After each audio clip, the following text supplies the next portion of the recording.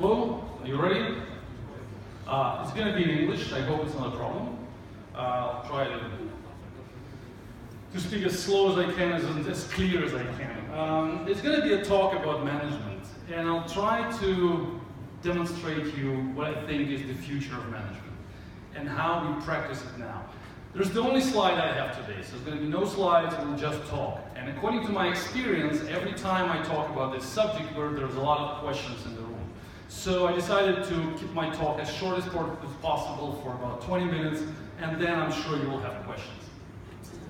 I was thinking about how to start, and I decided to start with explaining my experience of my work in the United States and Europe as a developer, as an architect, as a consultant, as a full-time worker, sort of. And my experience is kind of funny, so I'll try to show you a few rules which I learned. And my basic question in all cases were, the question was, why do I really have to work if they still pay me? So I work good, they pay me. I don't work, they still pay me. I kind of tried to understand what is actually the reason to work hard. Even though I like to work, I like to see results of my work, but I didn't know, I mean, what's the main motivation for me? Well, eventually all of them fired me, but it's not the point. My point is that I found a number of rules, which I'll share with you now, which kind of, if you use the same, you will stay in the company for some time, for sure. And it will help you to go up in the hierarchy of the company. So the first rule is overtime. You absolutely have to work overtime, and nothing explains better to your management that you're a good developer than the overtime you work for. So you have to stay after the work hours for as long as you can, but don't do it too often. So like 2-3 times a month, and that will help you to demonstrate that you're a really reliable programmer. A good code, they don't understand good code. Amount of lines of code, amount of features is not so important. What's important is how long you stay after the office is closed.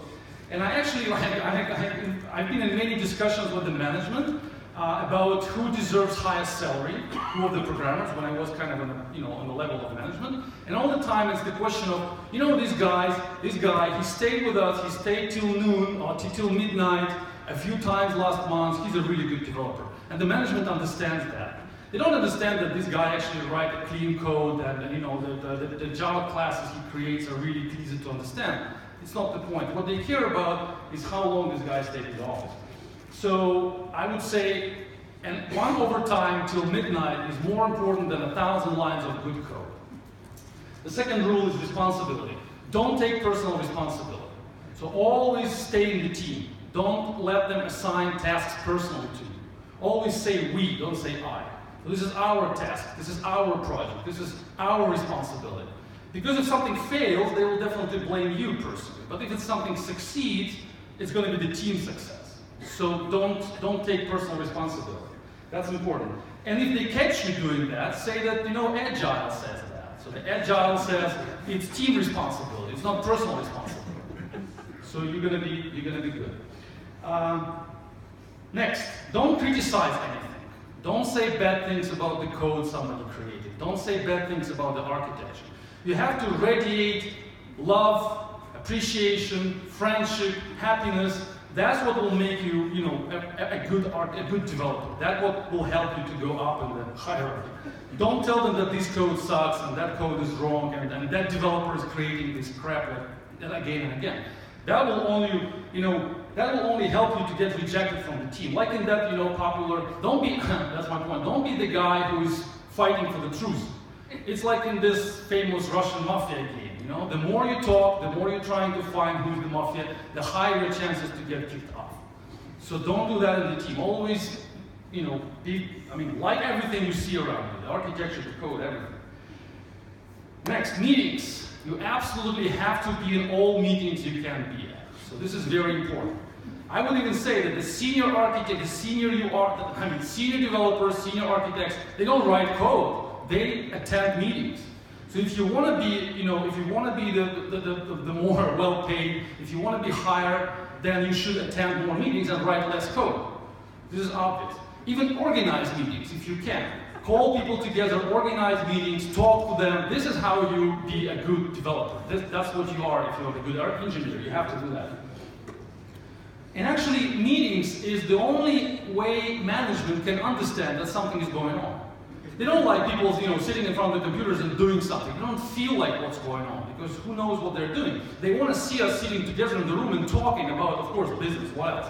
So they want to see us talking. When the management is asking what the team is doing, then, okay, we're discussing something. That's great. The management is comfortable, relaxed. Okay, these guys are busy. So be the guy who's in that meeting. That's really important.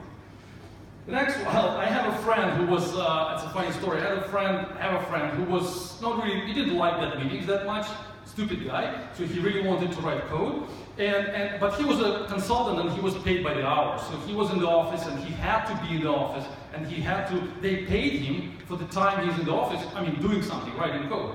And they were always bringing him to the meetings. And he was like, let me get out of that meetings, I don't know what they're for. So he created a software for an application for his smartphone, an app for his Android, which was showing the amount of money he's making while sitting in the meeting. So he was just starting an app and looking at it and like, okay, all right, I'll be here because the amount is coming up and up and up. So that kind of helped him to be in the meeting. Maybe you will need the same, just create something, but be in that meeting. Next, money. Don't talk about money ever. This is like a really wrong subject to touch. So don't mention money, don't mention your salary, don't try to discuss that, because this is what scares the management. The management gets scared if you talk too much about the money, because they keep our salary secret, so we don't know how much each of us is making. And they need to keep it that way. Again, a funny story I had like a few years ago. It was a startup, and we didn't know what the salary were, everybody, so it was a secret. And then one day they were preparing for the investment or something, so the document with the salaries got leaked to the office, so we just saw this document. And then a few people were just coming to the management saying like, hey, I'm getting like 50% less than this guy sitting next to me. So what's wrong? It started, this whole conversation started. And the management was not sure what to do. It was a kind of scary situation because they were afraid of people could leave the company. So they blamed, guess who? The guy who leaked the document. So that was the guy who was guilty, the guy who actually, let this document be visible by programmers. So don't touch this subject, don't mention money at all, just keep it secret and you will be fine. That will increase your chances to stay longer in this team. And the last one, you have to express, you have to tell as much as you can about the corporate values. So you should work not for the code, you should not deliver the code, I would say, but you should care more about the corporate values. You should always discuss in all the technical meetings, you should always mention how big is going to be our company, how important it is for our customers. Always care about big values, not about this bloody Java code. That will also help you to be more appreciated. So you have to wear a t-shirt with the brand name, always, you have to have a cup, a mug with the brand, you have to be a part of the team. So I would say that writing good code, anybody can do. But be a good part of the team, a real member of the team, it's not so easy. So this is way more appreciated than you writing a good code. So be a team player. So that's it. So I guess you understood that I was joking, right? So all of these rules, they will help you to stay in the team, in the project, but they will ruin the project, of course. So this is not what the effective management is. And now I'll show you how we manage programmers in a completely different way. So this XDSD was created 6 years ago as an idea, as a methodology for management, and the core principle of that is basically one core principle is that everybody is paid for results. Not for the time, but for results. So all the programmers, designers, architects, everybody who is in the project, who is in the team, has to get money when the results are delivered. And there are a few, 5 things I would say, and then I will expect your questions. So I'm kind of close to the end. So first of all, the way we manage development, we write in Java. So I'm a Java developer as well, so I'm also taking part of our team. First of all, we give personal micro tasks to programmers. So all of our programmers, including myself, we all get tasks personally assigned to us. And each task is really small, Usually it's less than an hour, like in size and in budget. And when the task is finished, at that moment of time, the developer gets money. So we're not paying salaries by the end of the month. We're not paying for the time spent in the office. We don't even have offices. So people work remotely. They deliver results, and when results is delivered, when results are delivered, the money comes to their account or to their bill, whatever.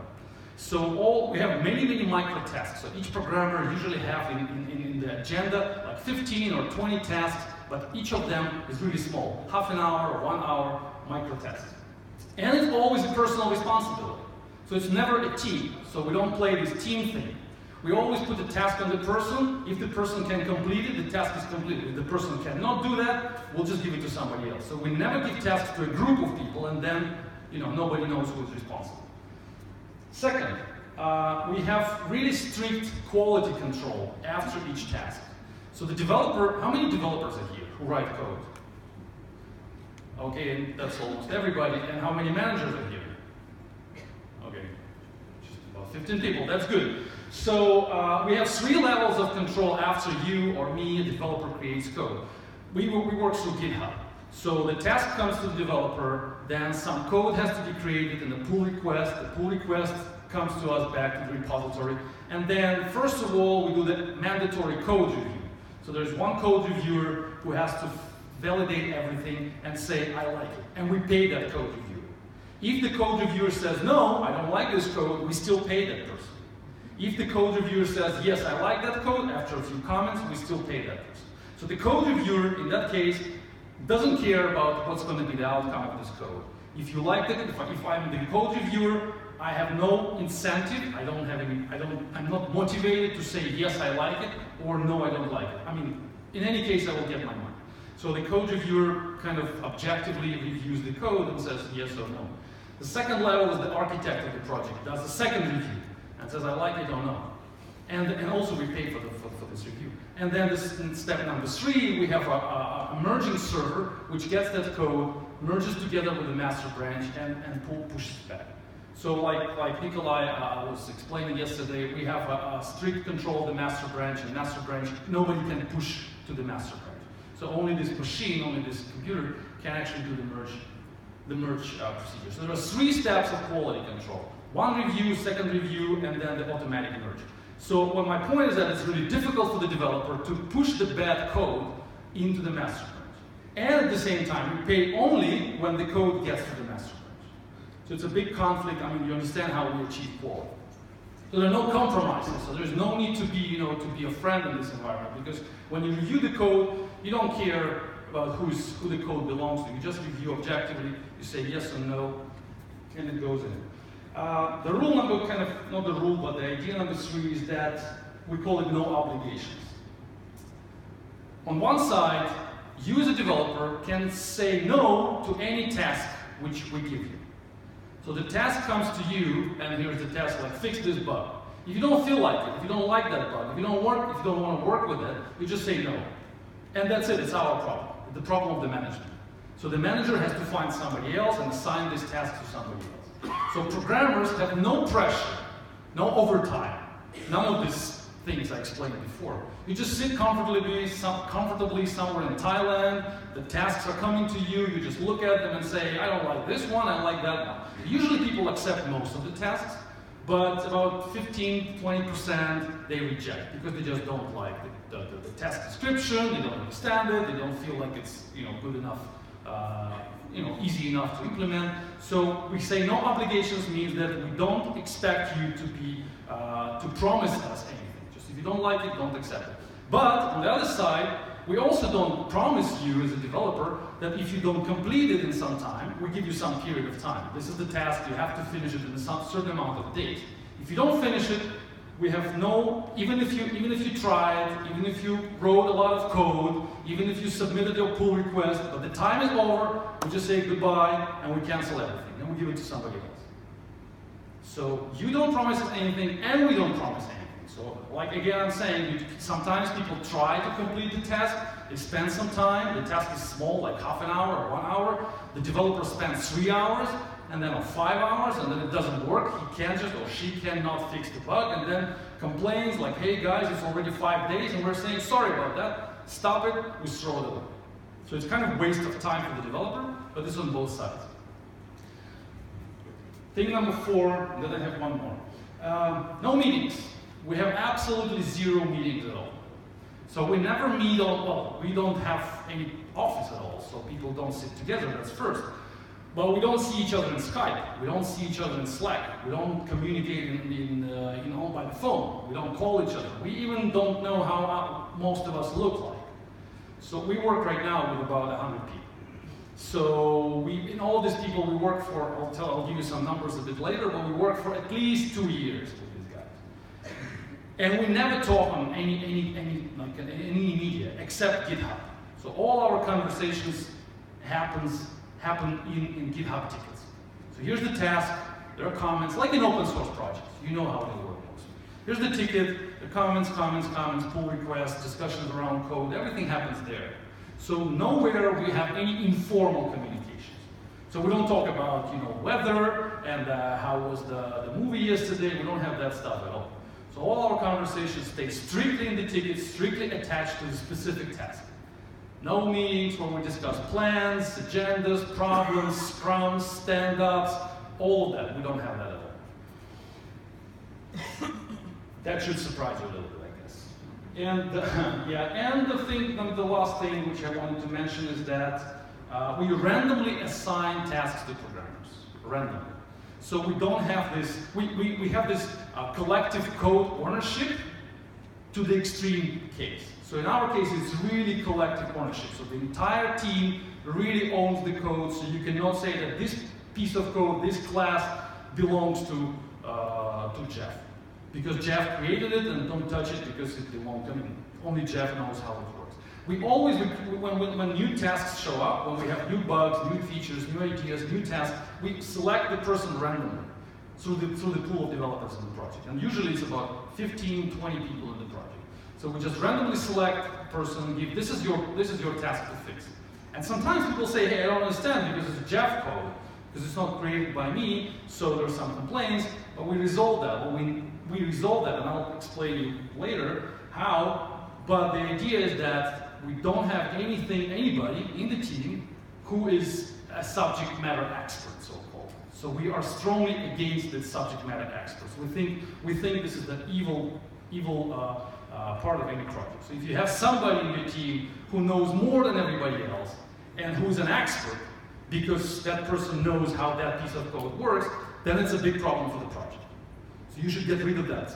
Not people, but that situations. So you should rotate people, but that's what we do. We rotate people all the time to make sure that everybody kind of understands everything on the same level. And it's not just about people understanding that code, but it's about the code being good enough to be understood by anybody else, by anybody. So it means that today, the 5 people understand that code because they were working on it for a few months. But then tomorrow I can invite the person number 6, and that person will jump in and will understand everything in like less than a day. So in order to achieve that level of maintainability of the code, we need to rotate people all the time. So we need to like move them left and right in order to prevent that experts from showing up. So I'm summarizing. So this whole thing was invented as an idea 6 years ago. For the last 4 years, it's been in like actively, people work with it. We completed over 25 projects, most of them on GitHub, some of them are open source, so you can see how it works, you can see how we communicate there and how we develop code. Over 200 developers were working with us. Right now, there are less than 50 actively working, about 100 in the pool, but overall, it's 200 people actually went through the system and learned how it works. And we wrote, to my estimate, about 300,000 lines of code, mostly Java. Like 80%, 90% of that code is Java. And it's back-end systems, so it's not easy. It's not systems which are easy to create. It's really complex systems, mostly for big data, for data analysis, for server-side data processing, that kind of thing. That's probably what I wanted to say. Now I think you have questions. Yeah. Thank you very much. You described this very interesting methodology, a very interesting approach, but you described only one side. So you communicate with developers, you assign tasks. But I would like to ask you about the other side. So someone should get those business goals from the stakeholders, or I don't know, people who just want this to be done. Someone has to create this whole story, split it into those micro tasks. And could you please expand on that part? Thank you. Yeah, sure. That's a good question. So, yeah, there are two situations basically, and the situation between them. The first is we have some clients, some of our clients are really smart, clients smart enough to understand how this whole system works, and they stay with us in GitHub, and they are able to explain what they want in GitHub tickets. So they are, after like a year of work with this model, clients, if they're technical enough, I'm not talking about clients who just say, hey, I need a new mobile app and this is my $15,000, just make it for me. I'm talking about clients who have technical people on their side, their technical team here, so they're both engineers. So they know how GitHub works, they understand that rules, and they jump into GitHub and they like that system as well. So they like to communicate with developers in an open way. So they create these requirements, they create bugs, tickets, everything. But so there are some situations where customers are really like high level and they say, I don't care about your system, what your methodology, just give me the software. In that case, in our experience, it doesn't work that well.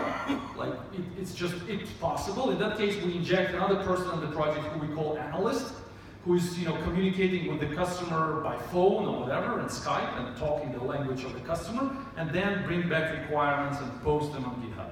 So we have just an extra person who helps us to, but that situation is worse. So I think clients, if they really want to get the software done, not just spend their money, but actually get results, they need to understand how software is developed. This is the reality right now. Otherwise, it's just waste of money. We've seen so many projects like that. Here's my money, do it for me. No problem, we spend your money. But in the end, you get something which you didn't want, something which is not going to work for you. So I strongly believe that if the customer wants to get the results, the customer has to know the rules of how programmers communicate to each other and be part of the team. That's my answer. Thank you.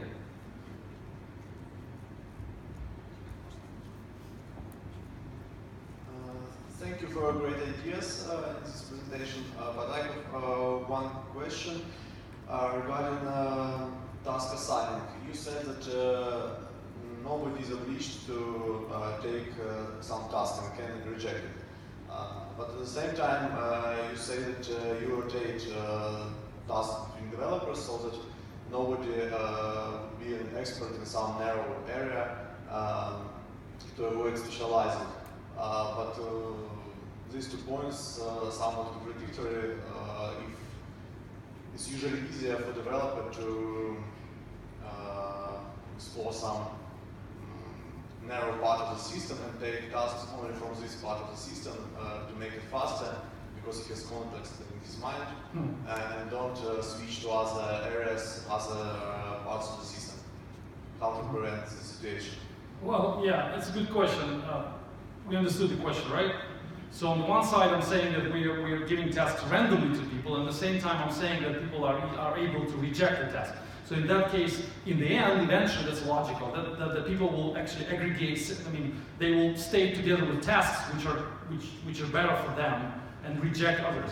Well, it may happen, but in this case, the programmer will lose a lot of money, first of all, because if you keep rejecting tasks, the amount of tasks coming to you will go down and down. And eventually, because we have the rate, we don't punish you like financially. We say no problem, you don't like the task, we're going to give you something else.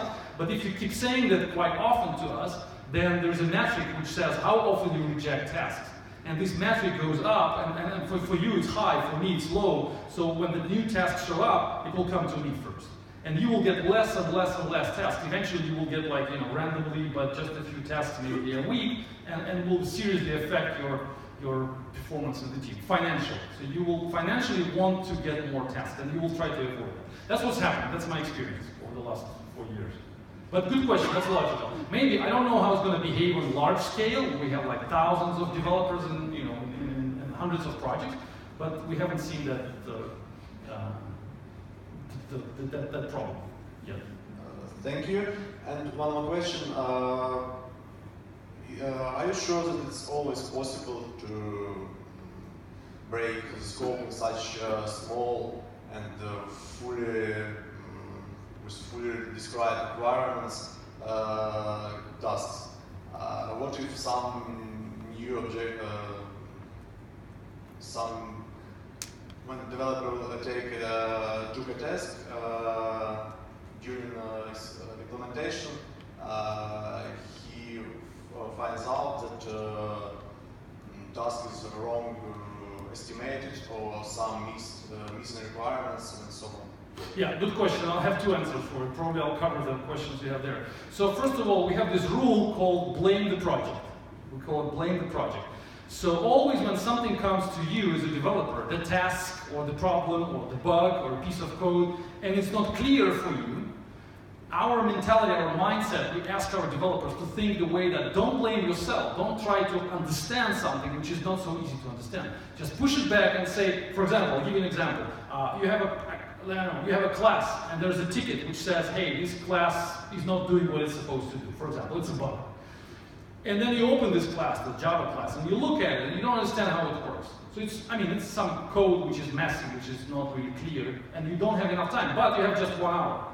So you open the task, you have 1 hour, and you open the class, and it's too big, and you can't understand. You realize that 1 hour will not be enough.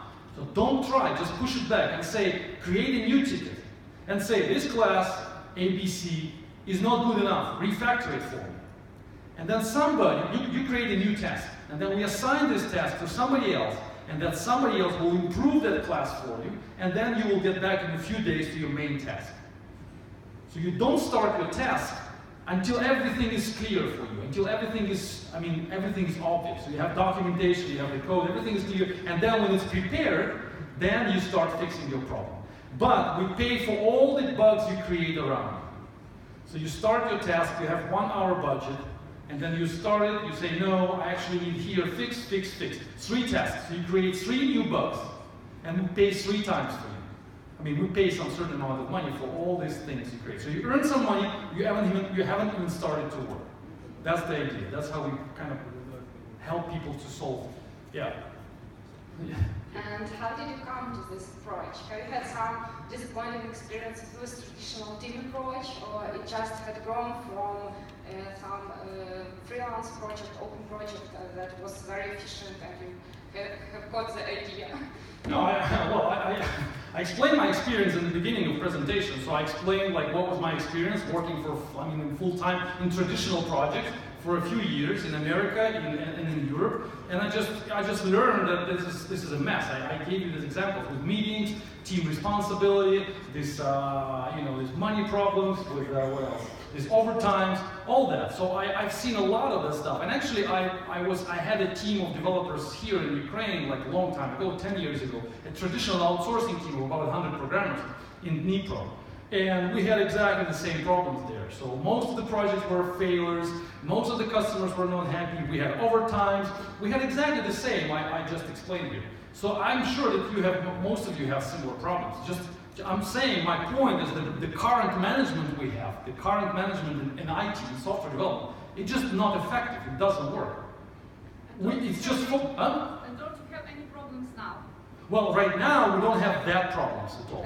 We have different problems, of course. Yeah, we have different problems, of course, but let me explain the problems we have in the end. So let's cover the questions first.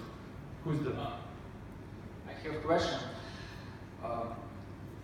The way you describe it, you utilize mostly developers' coding skills. What about design skills? Big part of our job is also to design classes, interfaces, to discuss how a system will behave, to think about architecture.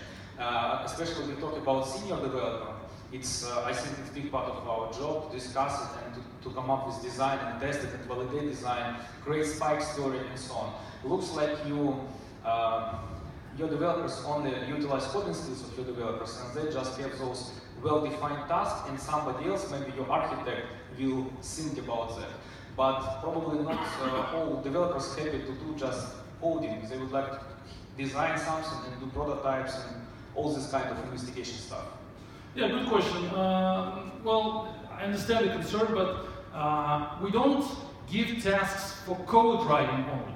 Some of our tests are for document writing, or analyzing architecture, or thinking about what's the right database to use, or thinking about what's the good approach to put this stuff on Docker, or what's the continuous delivery pipeline, or how to design continuous integration, how to configure continuous integration. So it's not about only coding. For example, there could be a task which will say, hey, right now our code is not automatically deployed to a production system. Fix it.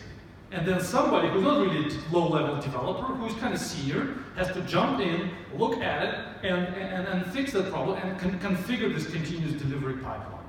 So, and sometimes we say, like, look, right now here's a document, the description, I mean, the architecture document, which says that we use Docker, point, period. We use Docker, period, this way and that way. And then we say, and then we create a bug, which says why the Docker decision was made here. Where's the explanation? What alternatives were considered? Like why this guy or somebody who made that decision, why it was made. And then somebody steps in and says, yeah, the Docker is used because this, and that. And we don't use like Rocket or whatever, some other platform because this, and that. So we improve the architecture document. It's not a coding task, it's a high-level task. And everything like that is done that way. So I believe it's possible, and just my experience, it's possible to do it in these micro steps, and I mean micro steps, some of them bigger, some of them smaller, but you can move ahead, not just code, you can move ahead, push ahead the architecture as well, which the architecture is documentation. It's, you know, it has to be in paper. The architecture should not stay in the head of the architect, it has to be on paper. If it's on paper, it's editable, it's fixable, it's, you know, it's discussable. So that's the answer, yeah. Sorry. What will you do if everybody will reject the same issue? Yeah, sometimes good question. So what do we do if we put the ticket on somebody and then rejection, again rejection, again rejection? It happens. In about, this is one of the problems. Somebody asked, like, what problems do we have? This is one of the problems that we have. So, and we had it and we solved it. So it happens sometimes when the task is too complex. For example, we ask, I mean, it doesn't matter. We put some really serious problem to the developer and he says, I don't want to deal with that. Just give me normal Java coding test. If it happens 1, 2, 3 times, and it happens about, you know, less than 5% of our tasks, then we increase the budget. So we just put more money on the task. That's it. And I see you laughing, but what's wrong with that? This is the original budget was like 1 hour, and the rate of the developer is $40. So that it was $40 the budget of the task. And we say, okay, nobody wants to solve it for 40, for 35, for 37, because different rates. Okay, let's double it. Let's give 2 hours for $80. And it really fixes the problem. Some people say, you know, I'm not going to do it for 2x, I'm going to do it for 3x, because it's so complex. And in that case, we consider, the management analyzes that. It doesn't happen often, so sometimes, like in a project, like once every 2-3 weeks. And then we say, okay, just multiply it by 3, and then the programmer picks it up and fixes it. So money solved that problem easily. And everybody sees that. What's interesting, everybody in the project can see that that guy gets 3 times more money for fixing that problem. It's not like this, you know, I managed before, like the salary is not hidden. It's not hidden anymore. We all know these numbers. We all know that money is actually the instrument of motivating people. It's not like a traditional team. One guy gets X salary, another guy gets 2X salary, but they're completely equal contribution to the project. And nobody understands in the management what's the difference between these two programmers. Just this guy, you know, wants 2X and this guy wants X. That's it. In our case, it's not that's it. In our case, we know why we pay more to that person, because he actually is fixing that task. I think it's way more healthy for the team. Who's next? Yeah, hello, my name is Roman. Probably a couple questions. So first question is that you say people doesn't speak to each other. The colleagues do not know anything about each other, so you say this. Me, like a programmer, firstly, then I came to the project, I've got, there are a lot of developers here, they know what they're doing first week. We are setting environment, we are reading documentation, and first of all, the most important, team lead comes and helps. He explains how project. When you're saying, so, you do not need anybody else to help you. I don't believe, actually. When this is complicated system, 50 modules, they are linked to each other. They work in complicated environment, Amazon system, cloud, and you say, first becoming guy said, started writing code. Man, you know, this is not true. You need to have clear roadmap. You need to understand how this project works. You need to analyze a lot of information. And first line of code, if you be in good luck, you will write after 1 week. If you're really very smart, very clever guy. So it's my first question. You probably did not tell us the full story, yeah? Yeah, I don't believe that you know the full story. The second question, I like to write code. Really, I believe this is part of my life. So when I write some code and I run it locally, and the DevOps guy comes to me, he said to me, listen, it doesn't work in cloud. I take a seat and, okay, it's your problem. But you told us that people must be just my code works locally. It's okay. Yeah. What's the next? Yeah. So this is my question. Okay, I got it. Yeah, I have some answers. Yeah, absolutely. So it's a good point that in traditional projects, in all projects I've seen before, the programmer jumps in, the new developer, and it takes like sometimes a month, sometimes a week. It's like Ukrainian reality because we're really like tough here. But in Europe, it's more relaxed. It's about 2 months. So for 2 months, nobody's gonna touch you. For 2 months, you can do nothing. And if somebody comes to you and say, hey, can you implement that? You say, no, I'm still getting into it. I'm still, kind of learning the system. So nobody's gonna touch you for 2 months, maybe even 3 if you're smart enough. But then you will start actually writing some code. In Ukraine, it's like 1 week, because 1 week sounds crazy to me. In our case, it's literally half an hour. So you jump into the project, we give you, and it happens. I can show you real examples. You can see our projects on GitHub. The developer jumps in. Here's the task for you. Like I said before, and I have it in the article in my blog. Said it's called No School. It's not a school, and I explain what do I mean. So the developer jumps into the project. It finds that it's not clear, that it will take me a month to understand what's going on. And this is the problem of a project, not a problem of a programmer. The project doesn't want you to learn something. It's not a school. We're not teaching you here. Our customer is not paying to make you smarter. It's not a school. This is not what the budget is for. We don't want to teach our programmers. We want our programmers to deliver code. If they can't deliver code, it's our fault. It means that the project, the artifacts, the code, the documentation is not clear enough. And that's what we are ready to pay for. And that's what the customer can invest money into. Because when we teach programmers and they spend 2 months, 3 months to learn that and then they quit, it's a waste of money. We just wasted 3 months of our budget. We just paid salary for 3 months and then this guy says, see you later, I'm going to go to another project and spend 3 months there.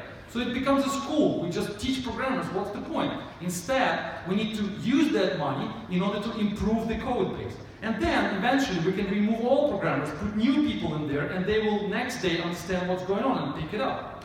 That's what I said, we don't like subject matter experts. It's a big problem for all projects. We just found a way to solve it. And I'm telling you that it has to be solved. You cannot have experts in a project if you want your project to be, not you, the customer. If the customer wants the project to be successful and wants the project to be maintainable in the future, experts is the enemy. Experts are the enemy.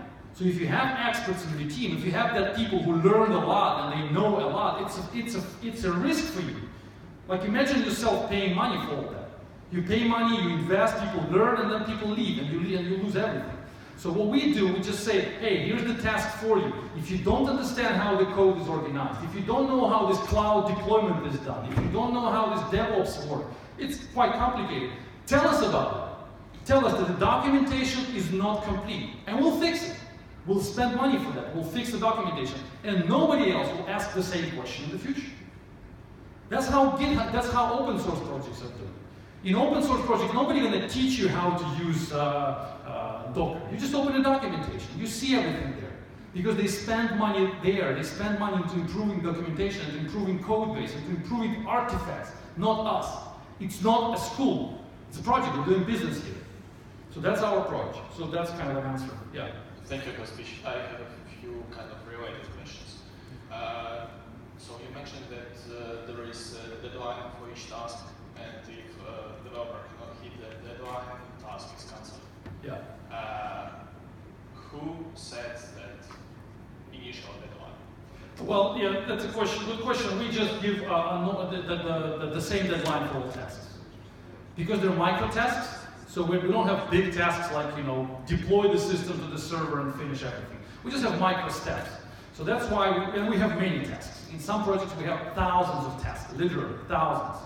And because they're so small, usually we give 10 days for each task, 10 days. And in most cases, in 80% of tasks, they complete in 10 days, sometimes even less. So good developers, our statistics show that the good developers, they complete in 3.5 days, 3.5 days. From the moment I give you the task till the moment I pay you. So I give you the task, you understand what to do, you fix it, you send pull requests, there's code review, merging, everything, and then you get the payment. So 3.5 days, it's more or less what we have right now with good developers. Bad developers, they spend sometimes 15 days and they lose some tasks because they cannot, for example, they create something and send it for the code review, and the code reviewer says, no, not really good, just redo it, and then the merge conflict, and then time, and then the weekend, and then boom, the task is gone. So, but we don't, like answering your questions, because there are many tasks, we work with big numbers. Because of that, we can manage them like numbers. So we don't have like critical tasks, so we need to. So another question in this case. So this approach requires some kind of really strong analyst or product owner to manage all their tasks. Well, we have project managers and we have software for that. Yes, and that's what we were, been developing for years. And Yeah. with this like deadlines and possibility to cancel tasks by developer, by developer don't want to take the task and so on and so forth. How you manage the risks with deadlines, delivery? Well, this is the second problem we have. So, so we are not fast right now. We are not, we are slower than if you put 3 developers in the room and then stay next to them and make them coffee. They will be faster, yes, than us. That's for sure. Because they will be in the same room, they will work overtime, they will wear t-shirts, everything will be fine, and they will be really faster. But in the long run, if you take like a year of work, and if you look at the quality of code we produce, and if you look at the maintainability of this code, if you look at the cost of all this development, we are 5 times better, according to our estimates. So, but on the short run, like I get your question, yes, we have a risk of losing some time and delivering something slower than a team who stay together. So if the customer says, I need it in 2 weeks, we just say, no, we can't do it. I mean, don't hire us, because we're not about that. We're not about fast delivery, we're about the right delivery. We deliver the code in the right way. That's what I think. But this is the problem we're thinking how to fix in the future. So this is what we're working on right now. But I think that problem is smaller than the problems the traditional teams have. Hello, thank you for your speech. I have a question. Does the developer care about the product, like in general? Could a developer be like involved in how it works? So it's risk of outsource when you have a really good task with good explanation. But if I think it could be done like another way, or I think this product needs some little like other things there. Could the developer create some or propose? Yeah. And I got the question. Yeah, the question is about creativity. So how do our developers actually contribute to the product big picture, or they just code writing monkeys? It depends on the developer. So we don't ask, like in a traditional team, we all want our developers to be involved, to be part of the team, like I said before, be team members and wear t-shirts. In our case, we don't care about that. If you don't want to care about the product, don't care. We don't expect you to love the product, to care, or even understand what the product is for. So you have your personal tasks, you have your individual responsibility. Here's the clear scope of what needs to be done. You do it in the right way. You write a clean Java code, a good code. You follow all the guidelines. You make sure it works. We pay you for that. And many people are like that. Many good developers, that's my experience over the 4 years, many developers just don't care about this marketing noise. They just don't want to know what this product is about. They don't believe in this product. They don't want to believe in this product because it's not their business. And I'm kind of one of them because I've seen so many failed products and so many failed projects that the next one comes to me, who cares? Just pay us for writing the clean code which will work. We kind of see that like 99 of the startups, they just fail. So you're probably one of them. So okay, we'll just write it for you, but don't expect us to be involved in your product thinking. That's part of it. That some developers are like that, but some developers really care about that, and I've seen them too, and we have them in our teams. And they really care about what's the future, how we can improve it in general. And these people, they suggest features and ideas as new tickets. So they just start working on it and see like, hey, this is the product which could be better in that way, in that way, in that way. And they submit tickets, and we pay them for that. So we pay for new tickets. You submit new ticket, you get the money. You pay, you get new ticket, if the ticket is properly explained. If the idea makes sense, then we pay you for that. So if you want to be creative, you make money.